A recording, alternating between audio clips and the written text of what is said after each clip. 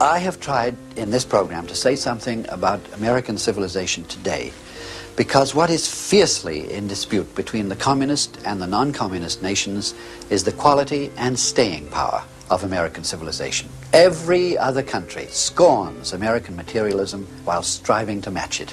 Envy obviously has something to do with it, but there is a true basis for this debate, and it is whether America is in its ascendant or its decline. I myself think I recognize several of the symptoms that Edward Gibbon saw so acutely in the decline of Rome, which arise not from external enemies, but from inside the country itself.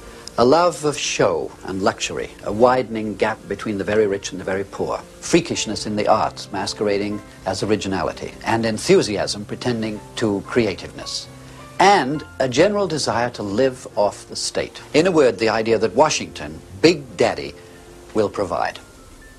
Nerdrotic.com. Hollywood used to be the pinnacle of magic, imagination, and creativity, and also a bit of a cesspool. Now it's where imagination goes to die, and quite frankly, it doesn't really exist anymore. I know we call it Hollywood, but it's actually woke Hollywood. But occasionally, and I mean rarely, someone from the tribe breaks from the narrative, and we get something good, proper, right, that feels like it makes sense. Sometimes it comes from somebody who talks out both sides of their mouth, like Bill Maher. In this case, that's exactly who we're talking about. It still doesn't make what he says any less true. I firmly believe Billy Boy doesn't go this far if he doesn't feel those winds of change a-blowing, which they are. If you're part of today's woke revolution, you need to study the part of revolutions where they spin out of control because the revolutionaries get so drunk on their own purifying elixir they imagine they can reinvent the very nature of human beings. I believe he's talking about the slippery slope that a lot of us have been warning of for quite some time. Up is down, black is white, evil is good, 2 + 2 = 5, biology's a construct. Just ask J.K. Rowling how she's dealing with her minor annoyances while she's counting all her money from her hit game, for simply stating that biology is this real thing and not really much more than that. Now you might ask, what does this have to do with woke Hollywood? Absolutely everything.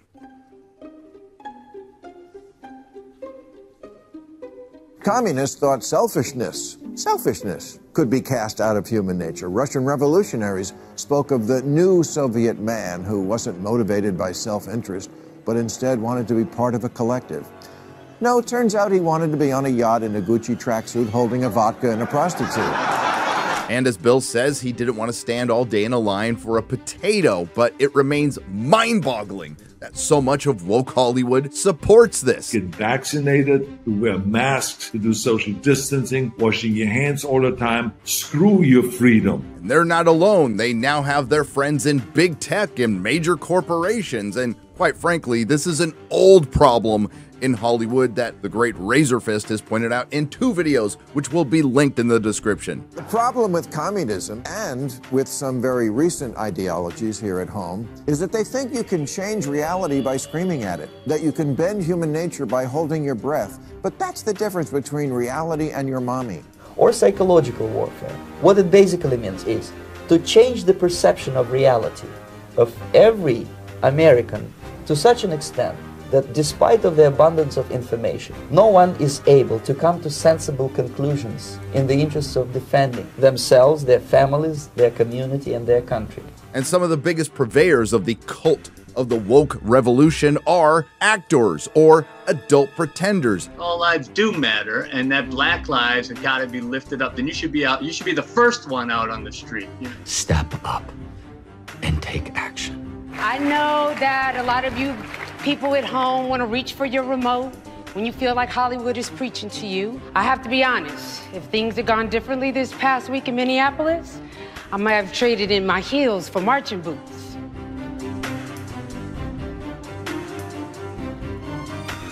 People who pretend professionally for a living, who mostly, not all, are a bunch of empty-headed morons who just get downloaded the latest information from Twitter or their assistant who watched 3 minutes of MSNBC. Last year, I spoke to Anthony Hopkins, and he said actors are stupid. And your favorite dish? My favorite dish? I like mugs because they're very comfortable in your hand, and they hold the hot things that you don't have to touch. So, you know, coffee or hot tea. Over the past year and a half, I've been doing some healing and self-reflective work. And through this work, I've had the revelation that I identify as non-binary. 2 hours later. And so I've adopted she, her again. Nobody's perfect. Everyone messes up pronouns at some point. No. I went to Indiana Jones and Jaws and every movie that Steven Spielberg's ever made. And by the way, he's never made a movie with a female lead. Sorry, Steven. I don't mean to call your ass out, but it's true. The color purple, thank you. Okay, I'm wrong. 你好，中国，这是赵希娜。我爱更尊重中国跟中国人。我很抱歉，对我的错误，对不起，我很抱歉。 Nobody had ever put a woman in the lead of an action movie because it wouldn't work. We were told. Girls and boys can both identify with a male lead, but boys cannot identify with a female lead. Imagine there's no heaven. It's easy if you try. No hell below us. Living for today. Yeah.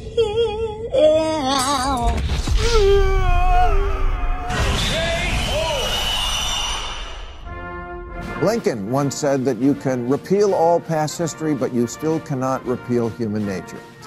But he's canceled now, so f*** him.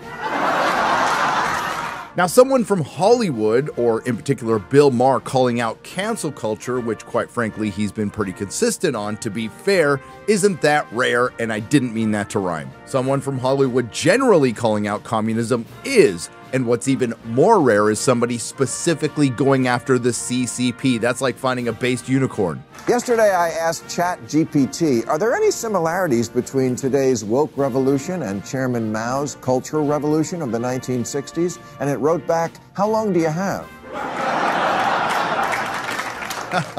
Isn't it nice we can all chuckle about that when just about a year or two ago, when any of us brought it up, we were called racists and white supremacists. Welcome to the alt-right pipeline, Bill Maher. In terms of cancel culture, I think it's misnamed. That's a misnomer. I think we have a consequence culture, and that consequences are finally encompassing everybody in the society, whereas they haven't been ever in this country. So I think that there are good signs that are happening in the culture right now, and I think it has everything to do with a new awareness on people who were simply unaware of the real nature of life in this country for people who have been othered since this nation began. And I would be remiss not to bring up who isn't laughing. All of the people who lost their careers and sometimes their lives, looking at you, Zoe Quinn, thanks to these woke activist mobs. Because again, in China, we saw how a revolutionary thought he could do a page-one rewrite of Humans. Mao ordered his citizens to throw off the 4 olds. Old thinking, old culture, old customs, and old habits. So, your whole life went in the garbage overnight, no biggie. It's time to let old things die. The past is dead. Let the past die. Kill it, if you have to. We either move forward or we die with it.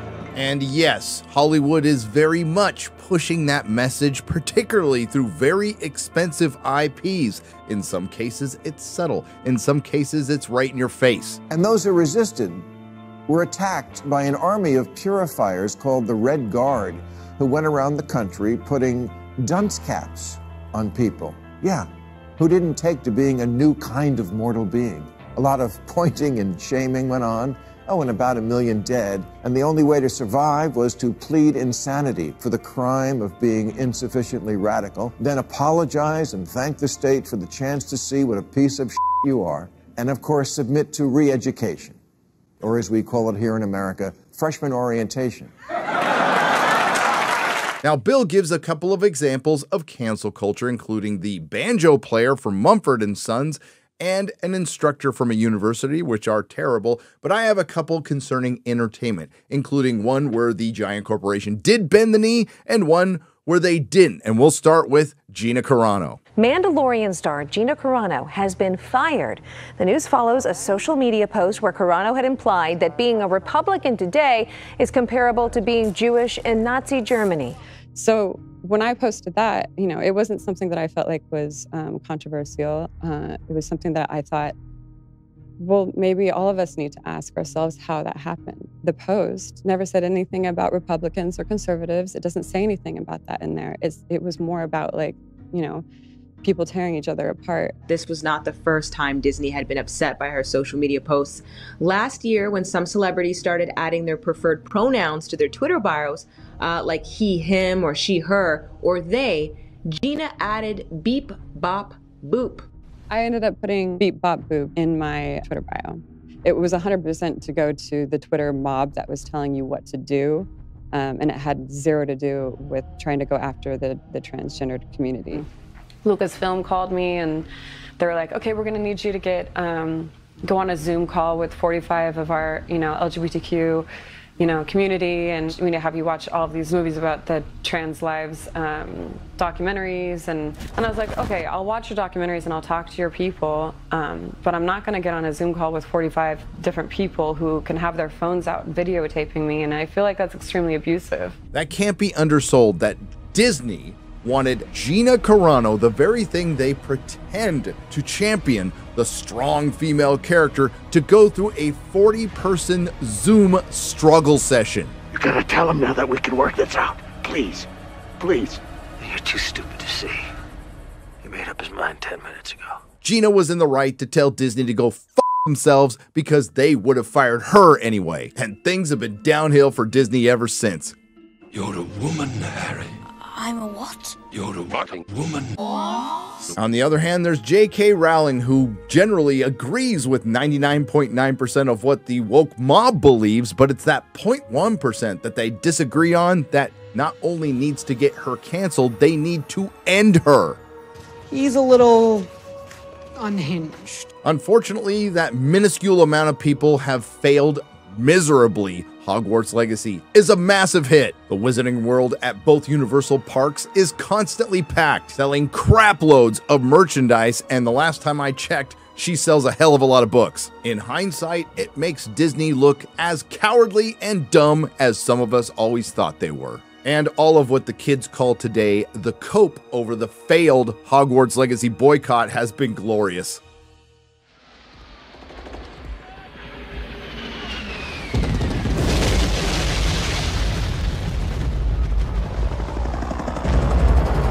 I love the smell of napalm in the morning. Everything woke turns to shit, okay? It's true. It's true. Look at what's happening. While it does feel like woke Hollywood is putting the audience through a struggle session, I firmly believe we are in a period of acceleration, or peak woke Hollywood. That is a good thing because it'll end it faster. Let's go over some examples just from the past 3 or 4 months. AOC's climate change documentary flopped. Bros flopped. The repurposed woke, lore-shattering Witcher Blood Origin was a massive failure. You can also apply that to the abominations that were Willow and She-Hulk. The massively woke Strange Worlds flopped, and it turns out the revisionist history Woman King flopped as well, because not making your money back is a flop.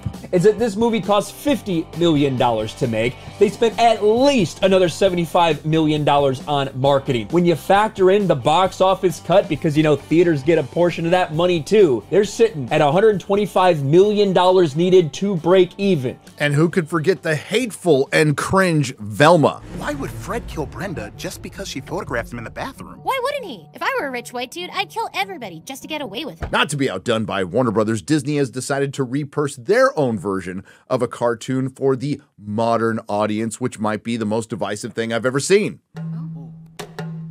This country was built on slavery, which means slaves built this country. And we, the descendants of slaves in America, have earned reparations for their suffering. And continue to earn reparations every moment we spend submerged in the systemic prejudice, racism, and white supremacy. Slaves built this country. And we demand our 40 acres and a mule. Bump that! You can keep the mule. Keep the 40. We're taking our freedom.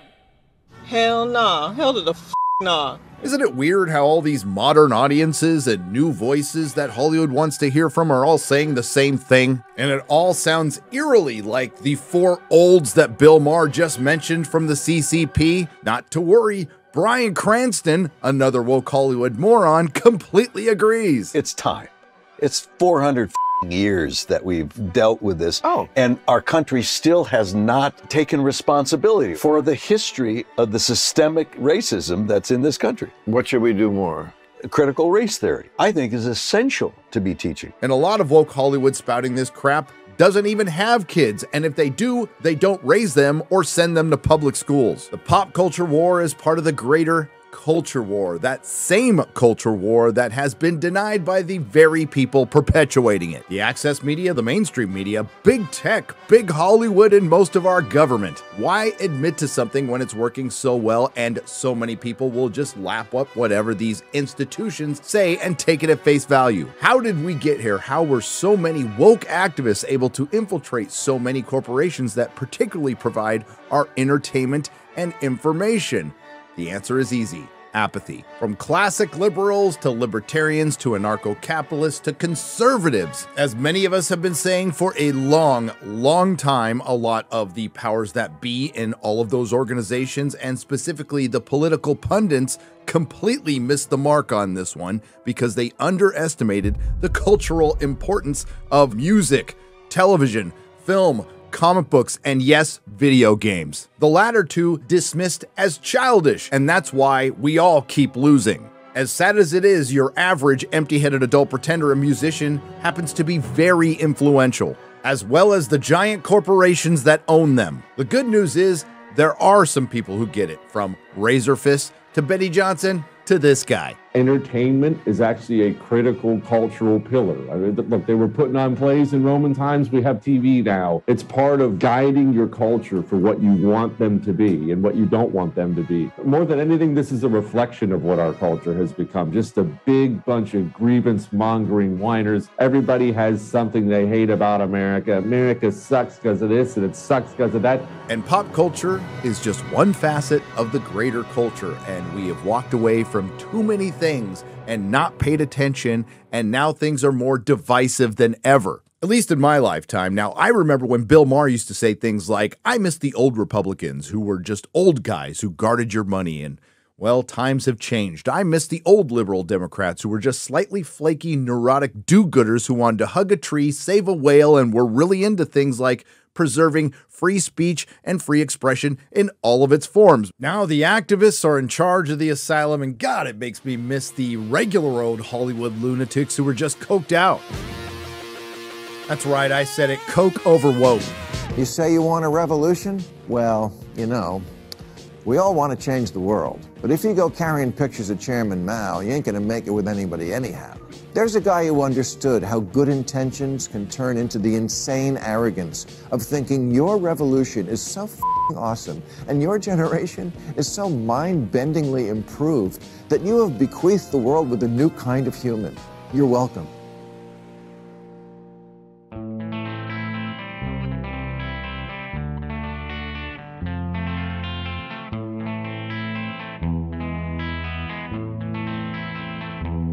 I'll never forget when Hollywood was rooting on The Summer of Love and Bad Reboot was saying things like, no more white comfort, or it's just property, or people in Hollywood while we were locked down and couldn't go to work when they could were saying, why don't you just order Uber Eats? Sure looks like a lot of you haven't forgotten that either. It appears that the US taxpayer movie theater bailout didn't work and AMC is forced to go to a European tiered pricing system, probably because almost half of the ticket buying audience has disappeared. The massive losses continue.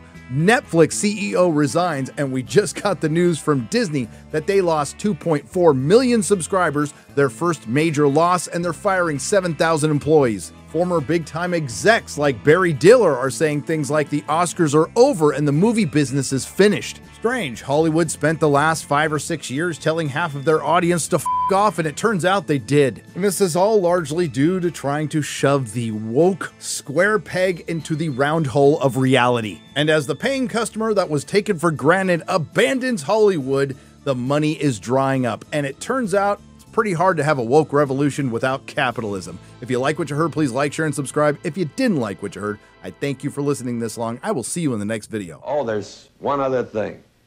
Every man and woman or child I've ever known, met, seen, or heard of wants one thing more than anything else in the world. That one thing is tomorrow. Tomorrow, that's the only thing any of us have going for us. And I believe this, if tomorrow all of us, every single one of us gets out of bed and says, this is my country and I'm going to do good for it, we'll make the greatest step forward since a pilgrim's foot found Plymouth Rock. Tomorrow, remember, this is my country and I'm going to do good for it. Just might work. We'll never know unless we give it a fair try. Oh yeah, and there's one other thing I'll say tomorrow because I say it every day of my life. God bless America. God bless America. My